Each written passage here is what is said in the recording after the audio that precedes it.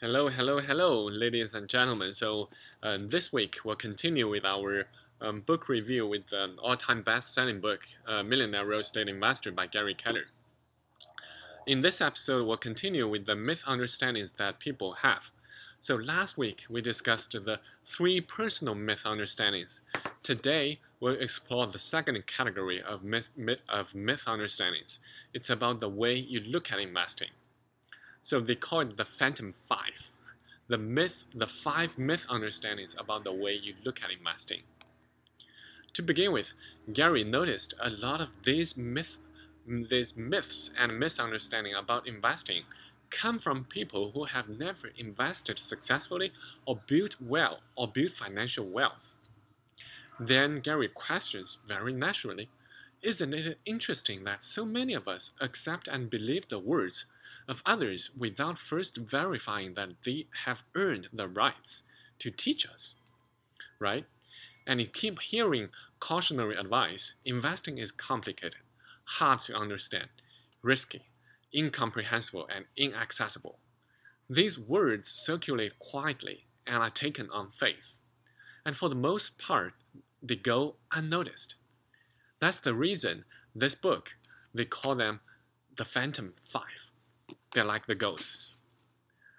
So let's dive deep into them. Investing myth number 1. Investing is complicated. Well, the truth is, investing is as complicated as you make it. Almost like anything, taken as a whole, can appear very complicated than it really is. Take your vehicle, your car, as an example. You don't need to be a car mechanic, or you understand everything internal of a car in order to drive it, right? All you need to know are the very basic rules of the road and how to drive. And investing is no different. The caveat is you need to step back and identify the aspects that matter the most in terms of investing. And I really like what Warren Buffett put, you don't need to be a rocket scientist. In the realm of investing, it's not a game where a guy with 160 IQ beats the guy with 130 IQ, isn't it? Then let's talk about investing myth 2. The best investments require knowledge most people don't have. This is something that you keep hearing about people when people do talk about investing, right? Well, the truth is, your best investments will always be in areas you can or already do understand. One of the greatest lessons to learn in investing is investing in what you don't know isn't investing at all. It's like shooting in the dark, and you'll need very good luck to hit anything worthwhile. So instead of doing that, what we should do and could do is pick an area in real estate that interests you a lot and commit yourself to becoming an expert in it over time.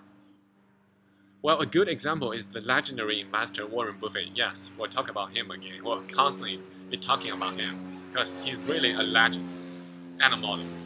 How he treated the tech boom in the late 1990s?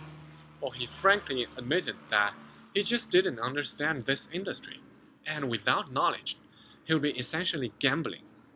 So he opted himself out in this great tech boom. That's actually the attitude that every one of us who aims to be a great investor needs to have, right? And then let's continue. So this book talks about investing myth 3. Number 3 is investing is risky. I'll lose my money. Well, a lot of people keep talking about that and you keep constantly hearing about that, right? Well, the truth is, shared in this book, investing by definition is not risky. Well, it's kind of counterintuitive, right? Well, this book, and Gary shares about it, by definition, investment doesn't have the word risk in it. Well, I did a quick Google look at, and the definition of invest is I can read it to you, which is expend money with expectation of achieving a profit or material result by putting it into financial schemes, shares, or property. Well, you actually don't see the word risk. It doesn't appear in the above definition, does it? Well, I accept that Gary is not playing a word game with us, but the truth is, risk is something that people bring to the concept of investing. However, great investors don't ignore risks. Instead, they follow sound principles and models. This way, they take risk out of the game. Well, this reminds me that we talked about something in a very similar way in previous episodes. What's that? Think about it. We talked about great investors take luck out of the game, right? So same as luck, great investors take what? Take risk out of the game as well by following sound principles and proven models. Interesting, isn't it? So investing in real estate isn't about taking risks. It's about having sound criteria, the patience to find the right opportunity, and a willingness to take the correct action quickly.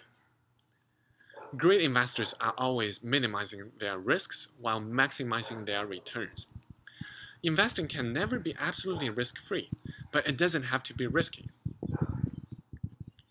Well, then let's talk about investing myth number 4, which you can often hear about, which is successful investors are always able to time the market. Well, the truth is, in successful investing, the timing finds you. I totally, absolutely 100% agree with what Gary said in this book. So timing is everything. Timing is not only important, it is critical to investment success. First, let's accept the fact that the economy is cyclical. So are the markets. The great buying and selling opportunities are created by the ebb and flow of the cycles. The most often seen misconception about timing is it's about being reactive to opportunity. You sit, watch, and act when the opportunity arises. What Gary points out and he advocates is the idea about timing, which is it's about being active all the time.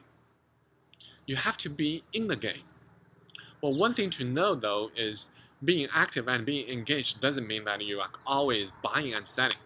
What he means is that you are consistently searching with your criteria, watchful for the moment when the opportunity surfaces.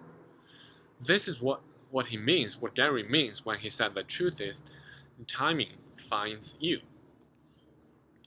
Now let's dive into the last investing myth number 5. All the good investments are taken. Well, you keep hearing that, right? Well, the truth is every market in every time has its share of good investments. Gary shared with us that there are 2 market forces at work. That's something completely new to me as well. Well, it's not completely new, but it's just something that he summarizes and put in front of you, which is economic ones and personal ones. And they are always at work, always influencing the market. Economic forces are very obvious. Examples include population shifts, job growth, interest rates go up and go down, etc. The second one, personal forces, that is the one that is often overlooked, which could be positive, such as family growth, relocation, marriage, could be negative as well, such as divorce, death, or debt.